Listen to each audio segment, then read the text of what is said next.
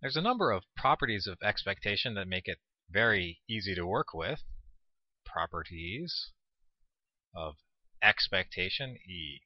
And we're going to look at some of them in this video. So here's a theorem. Suppose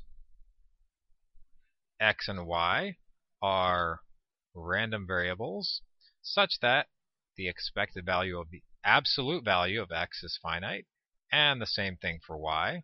So I'm dropping the parentheses here.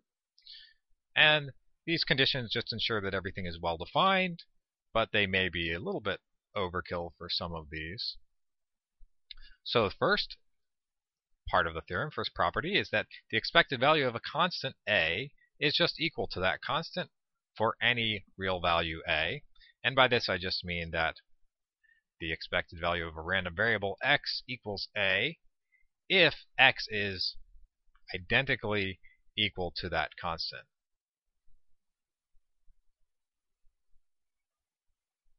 That's our first nice little, just simple property. Second one, the expected value of a times x equals a times the expected value of x. Again, for any real number a. And closely related to 2, the expected value of a sum x plus y equals the sum of the expected values. And these two together, 2 and 3, are what's called linearity. Very important property of expectation. These make expectation very nice. So now there's more. Here's 4.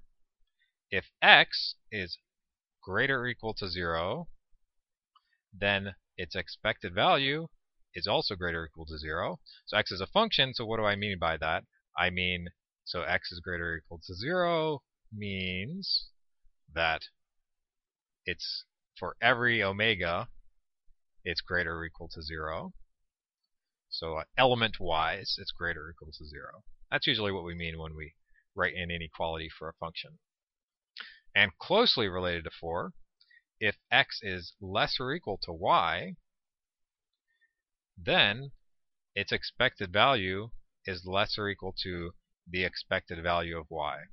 And again, similarly here, x less or equal to y means that element-wise, it's less or equal to y for all omega. So this could be called an order-preserving property of expectation. Now, there's one more. I'll give you number 6.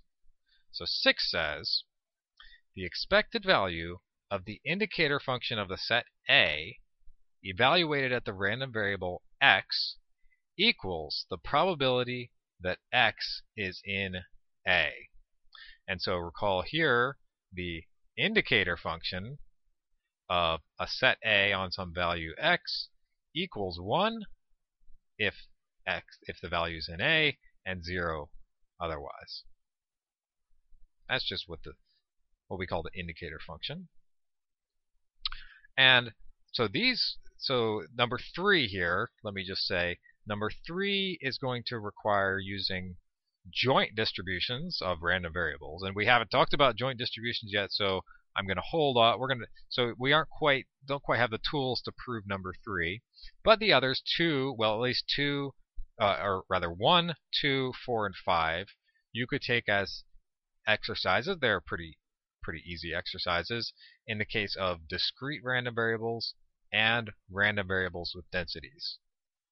Now, this theorem holds in general for any random variables. But since we've only defined expectation for discrete random variables and random variables with densities, then you could take it as an exercise to prove it in those cases, 1, 2, 4, and 5.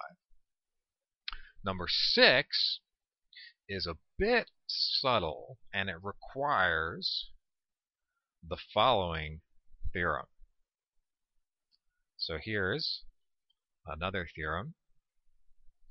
if we have a sequence x1, x2, x3, etc. of random variables, is a sequence of random variables such that xi, each of them, is non-negative, and here I'm using this convention, greater or equal to 0, that means it's element-wise, for all of them, then the expected value of the sum, the infinite sum, of the xi's equals the sum of the expected values.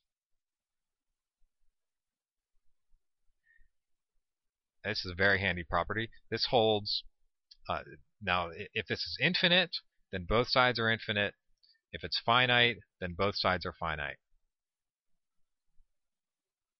Now the proof of this involves what's called the monotone convergence theorem of measure theory. And so we're not going to prove this since we haven't talked about Lebesgue integration or monotone convergence or any of those things.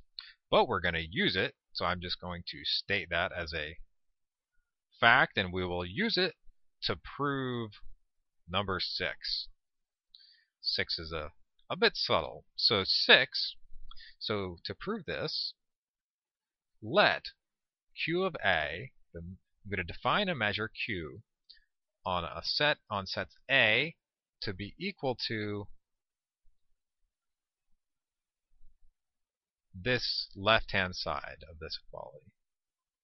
And I claim that this is a measure. So to prove that it's a measure, first we have to show that Q of A is greater or equal to 0. And this is true because an indicator function is always non-negative, right? 0 or 1. And therefore, by property 4, since the indicator function is non-negative, then its expected value is also non-negative. So therefore, this expected value is non-negative, and thus Q of A is non-negative.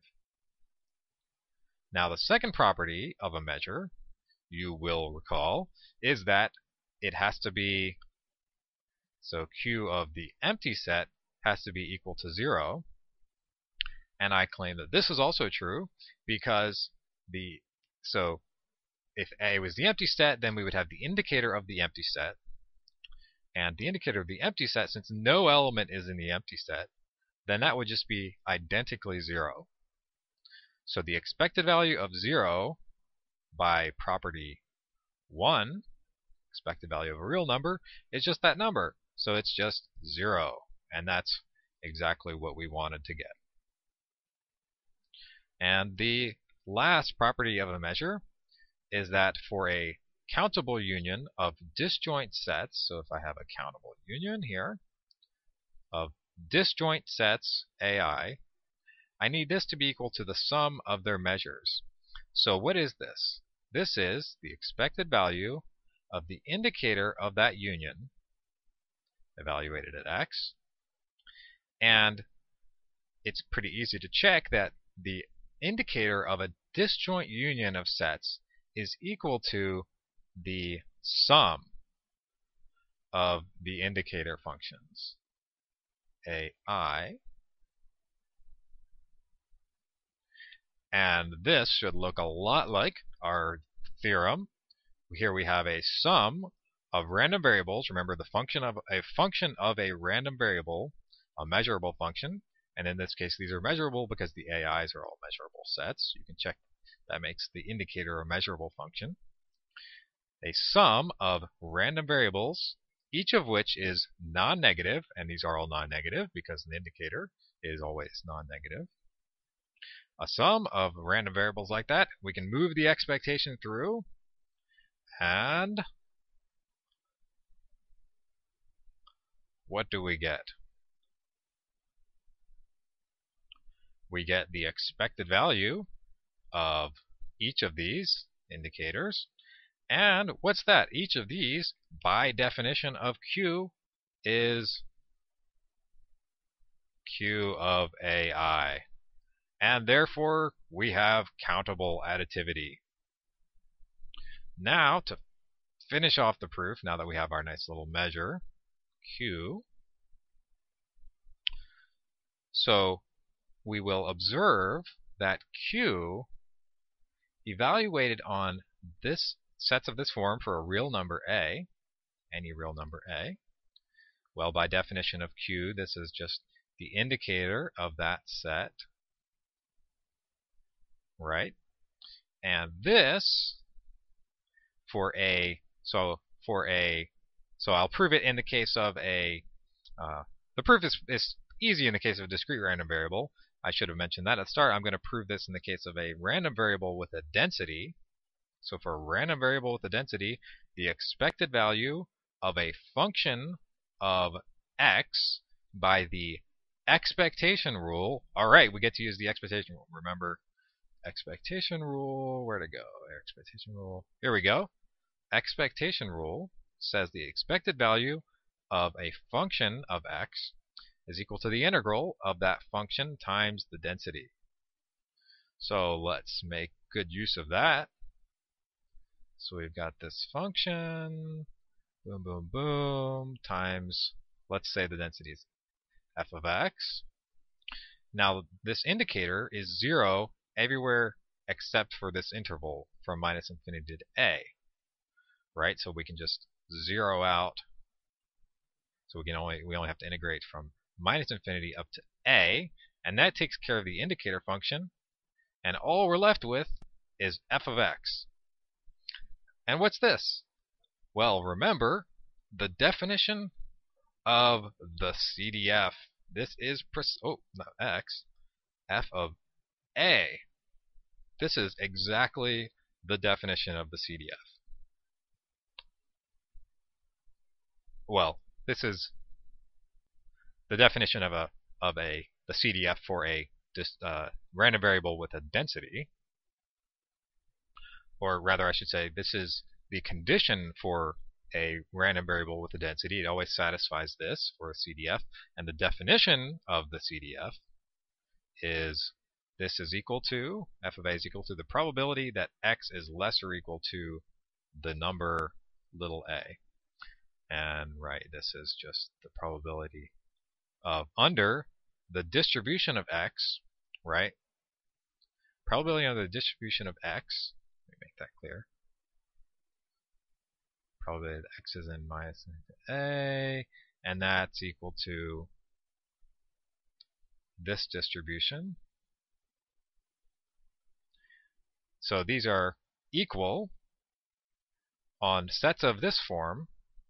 And remember that by the correspondence between CDFs and measures on the real line, this condition, the measure on these sets equals the CDF at A, is uniquely characterizes a measure on the line.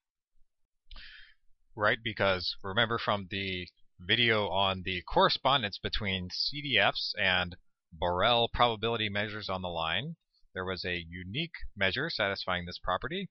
And in this case, since we have two of them, this one is equal to the CDF at A, and this one is also equal to it. That means that Q equals Px. And therefore, Q of A equals, which let me say it this way. So the expected value of the indicator of A, which was, by definition, Q of A. That was what we defined Q of A to be. So we have Q of A equals Px of A by this result. And therefore, and this is by definition, the probability that x is in A. And that is exactly what we were trying to prove. The expected value of that indicator equals the probability that x is in A. Exactly what we wanted to prove.